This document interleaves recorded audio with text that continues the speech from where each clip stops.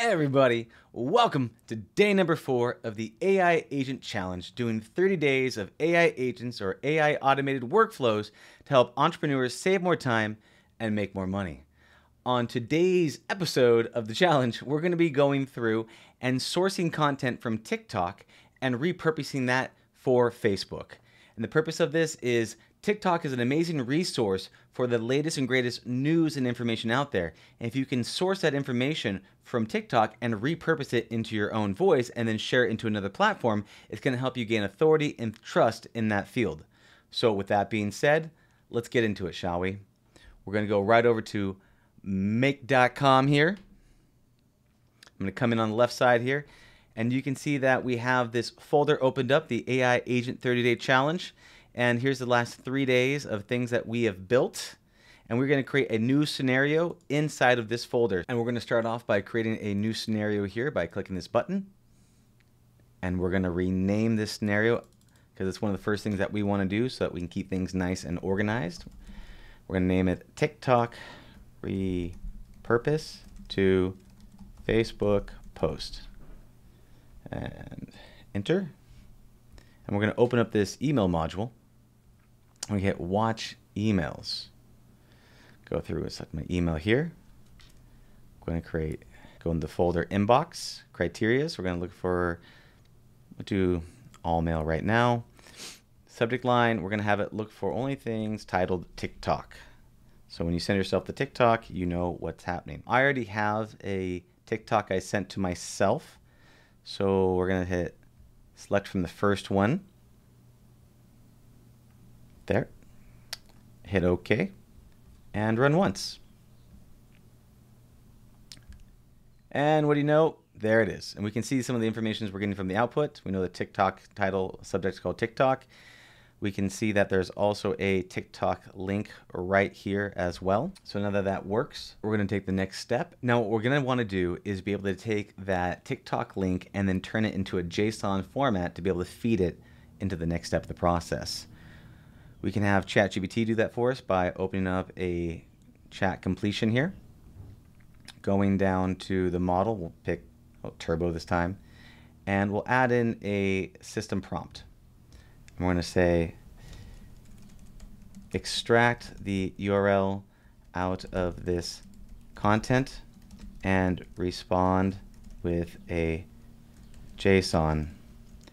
Now you're going to want to tell it, don't include the word JSON. Sometimes it likes to tell you that's what it is, and if you're going to feed it into a system, it messes it up. And so you just want the JSON formatted itself.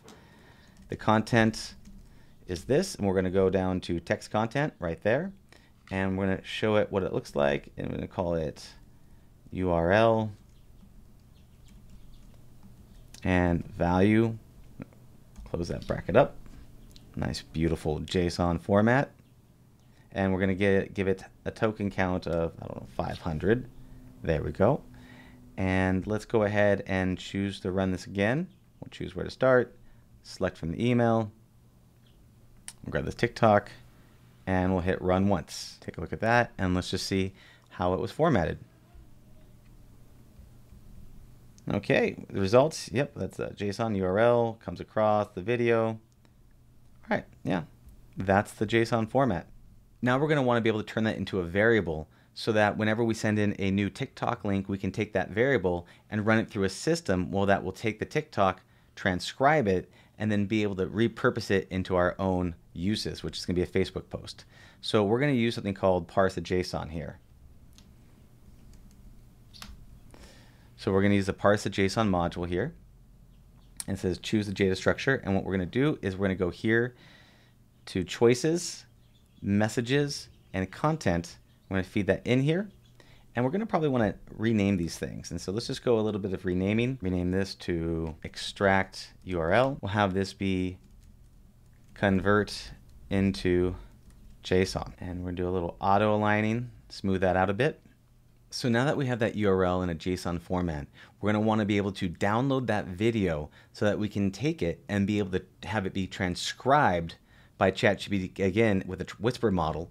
And the way that we're going to be doing that, we're going to be going to a resource, which I think is a really powerful resource that if you can integrate this into your workflows, it's an amazing use. It's called rapidapi.com. So this is a hub of different APIs and endpoints that you can plug into with your make.com system. So if you're using agents, this is a great resource.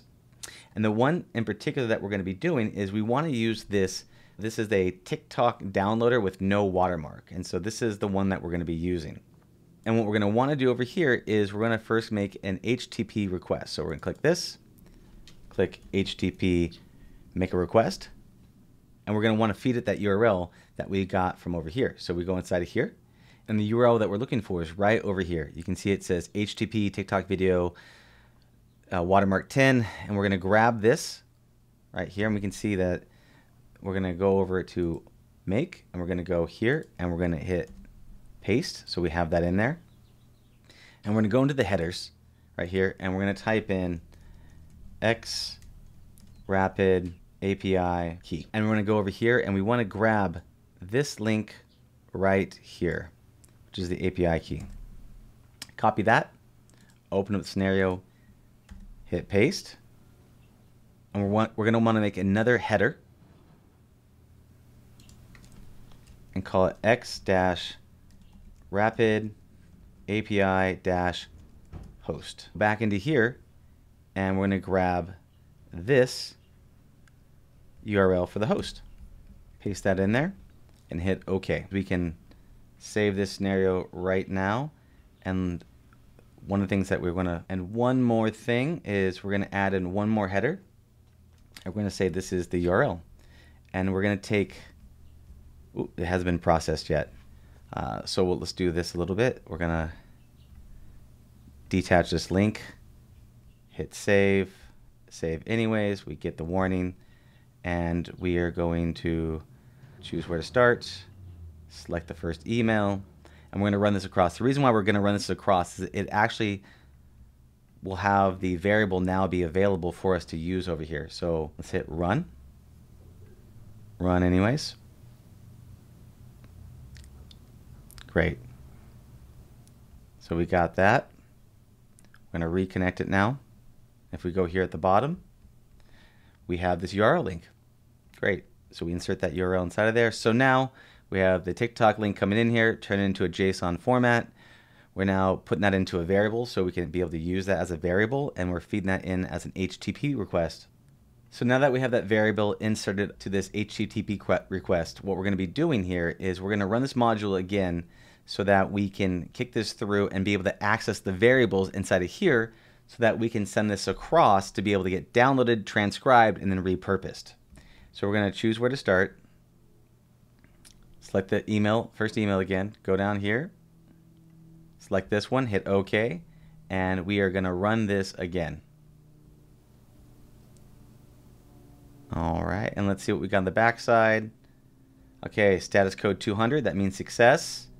And we can take a look at it and see what we've got inside of here. Okay, we got a lot of different data points inside of here. These are the bundles that are coming out of information. And we can see all of the, okay, yep, we got all the stuff that we need here. Perfect. So we're going to make this HTTP module here. So we're going to open this up, and what we're going to do here is we're going to go and we're going to go into the data of the Rapid API from the HTTP request here, and we're going to open up this data here, and we're going to go into here, and we're going to go to music info, and we're going to click play. All right, so we're going to get the musical info, aka the audio of it. By type, we're going to click raw, and then we're going to request the header values here, and we want to parse this. And so we're going to hit OK. And so we're going to run this one more time to see the data that we're going to get here. I'm going to say choose where to start. Select the first email. And we're going to hit run.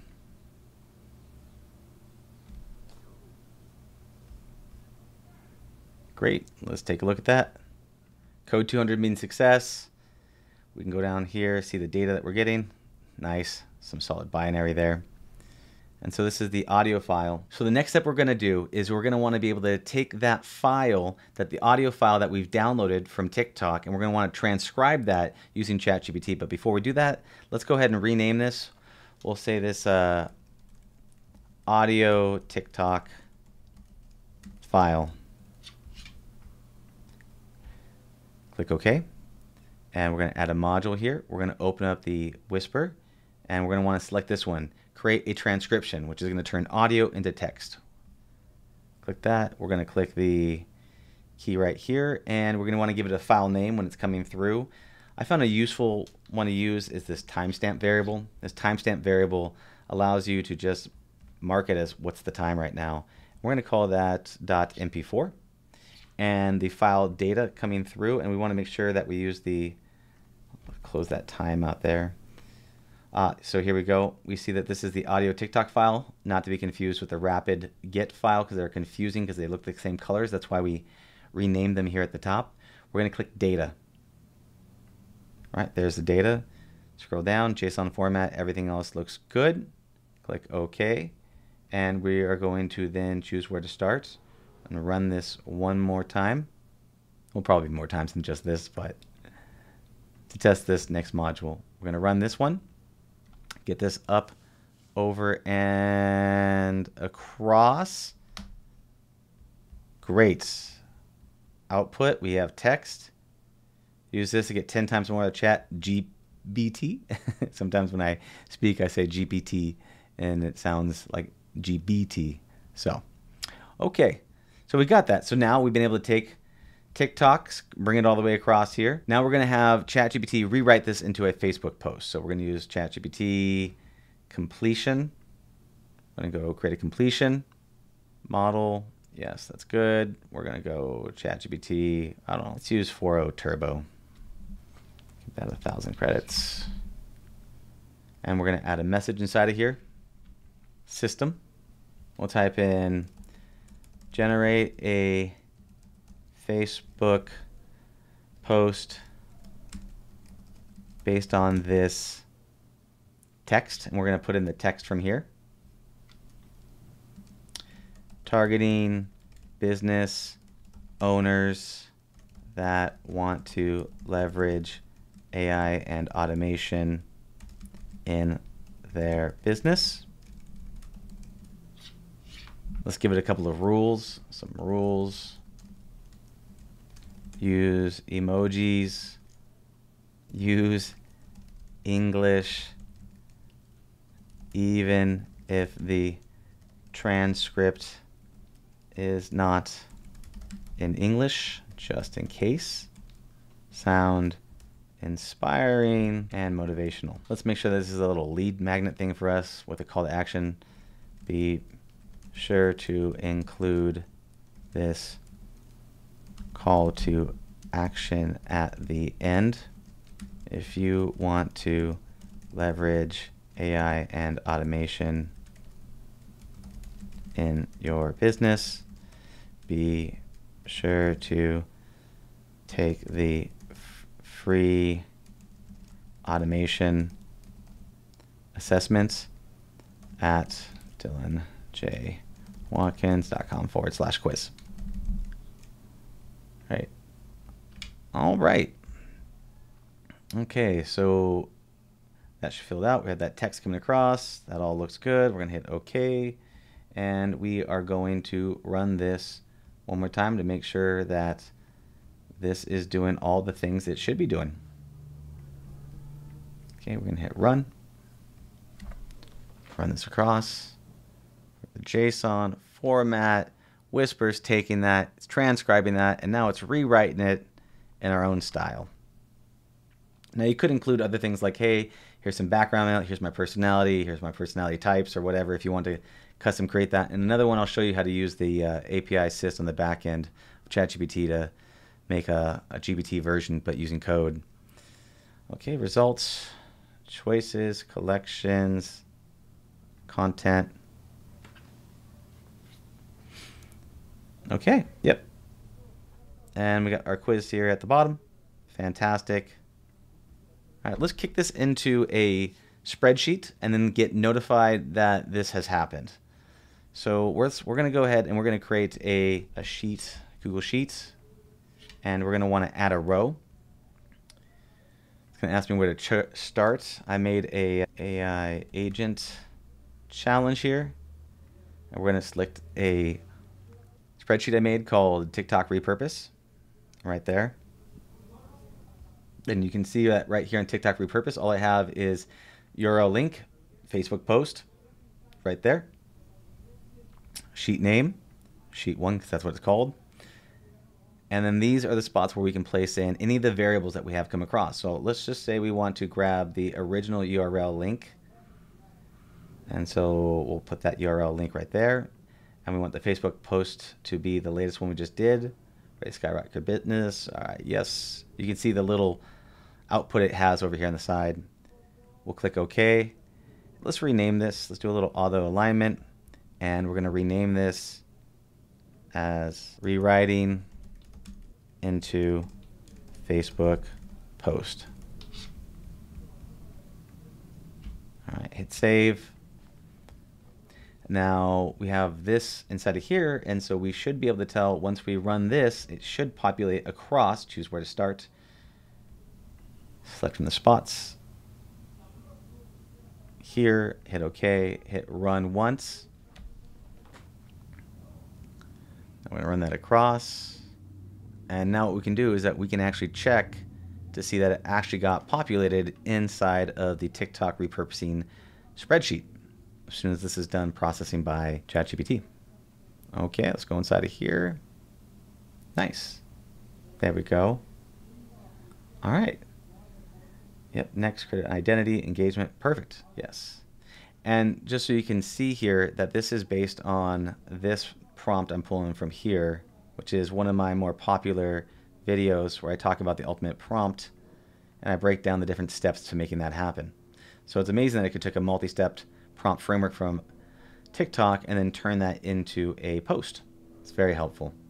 Now that we have that, all we need to do is send some sort of notification. Now, you could do this through Twilio, but Twilio is a little complex to set up. You have to apply for a campaign, get approvals, all this jazz. So simply put, let's just send this back as an email, alerting us that we have gotten a new completion, and we'll mark that as send an email. We'll go from here to me, subject line. We'll add a recipient. We'll just send this back to myself directly, dylan@dylanjwatkins.com.